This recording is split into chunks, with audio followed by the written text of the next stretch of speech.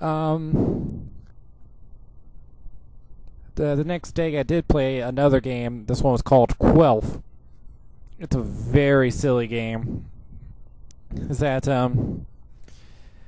yeah, it's a basic try to get to the end of the board kind of game, but it's not as simple as it seems because the board has 5 different colors. You got blue, green, purple, yellow, and red. The blue ones resemble putting a new rule into the game. Now, one of the most silly ones I've seen was that for the whole table, if it is not your turn, you must end each sentence with the word "izzle." And if you have another rule to yourself, it can get quite funny. For example, there was one person who had a, I think it was an action rule, which means it only applies to him, is that if someone draws a card, he has to quack. And combining it with the rules of ending with the word "izzle," whenever someone draws a card, he has to end up getting to say "quack izzle." Yeah, it gets pretty funny when there's so many rules in the game. The green cards resemble quizzes, and if you get it right, you're safe. If you get it wrong, you have to move backwards. And some of them have extra credit, which means if you get it right, you move forward. Stunts, they're self-explanatory. You have to perform a stunt, and if you fail to do it, you go backwards. Showbiz, kind of the same thing, but if this is like, for example, you act as a news reporter, reporting on your mother's panties lighting on fire in the dryer, but you have to do it without laughing or smiling. Otherwise, you lose the challenge.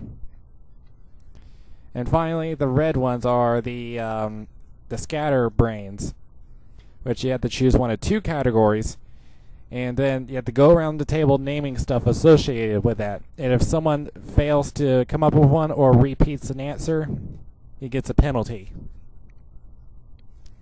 But the first time I played that game, I won the game. And I tell you, I love it.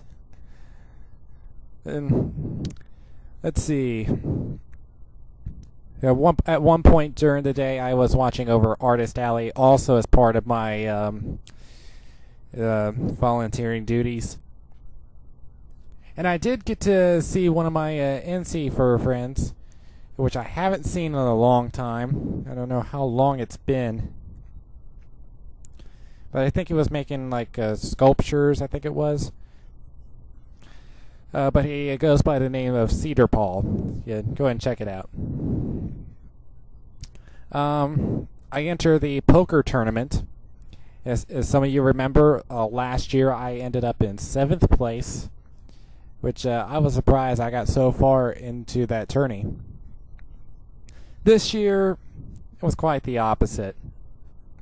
Now, at the first 3 rounds, I was doing pretty well. I had like $4,000 in my bank.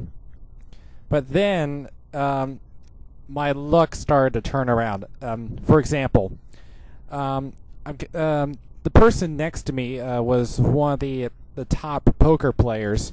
He was at the final table with me last year. He goes all in. I had pocket queens. He had a king and a 9 offsuit.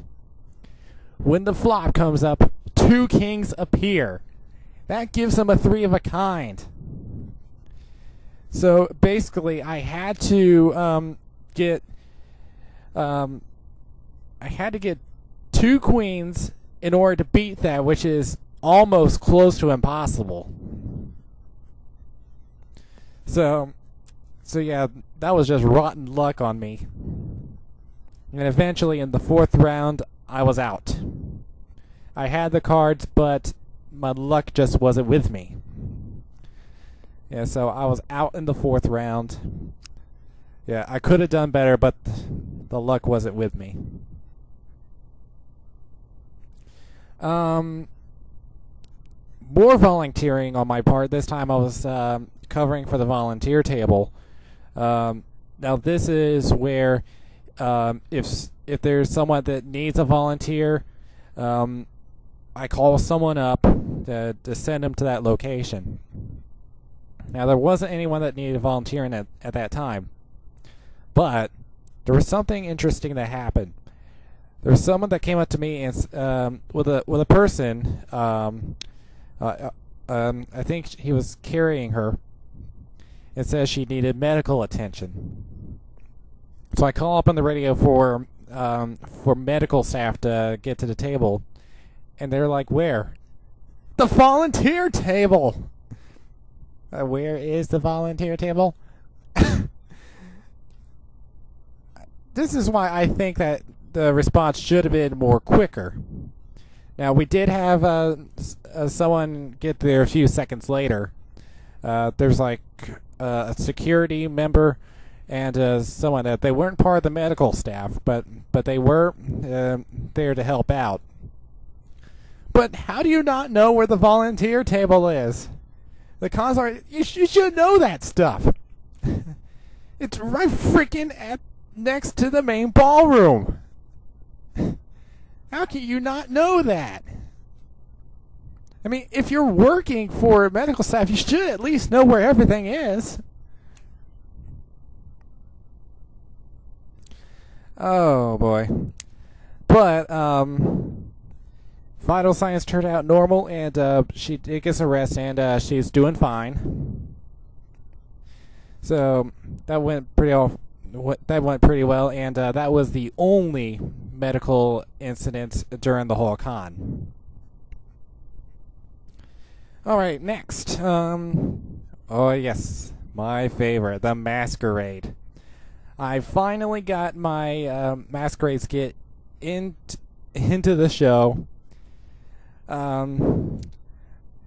But we had the same problem as we had at FWA. One of my members does not show up. Luckily, I got some backup. So, and that backup was Fur, the skunk. He's like almost at all the MFM events. So he helped out. And by God, I hope someone recorded that. But there was some photos, so go ahead and search those up. But yeah. But Ispacat, the judge of the masquerade, had given us 2 awards. What does this have to do with Vietnam POWs? And even Baby Jesus couldn't figure this out. But the winner of the masquerade was Bucktown Tiger, which I'm not surprised. Yeah, he's like one of the best at playing piano in fursuit. Let's see, what else was there? Fursuit games. Yeah, Loki did play at the Fursuit games. This is the first time that he's done this out of his year of appearing at cons.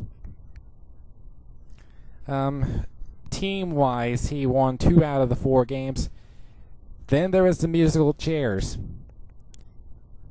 He was one of the last 3, and he tried to reach for the chair when the music stopped, but Jace Husky stole it away from him, and his paw ended up around his tail, which was so wrong. Yeah, and that was on Sunday.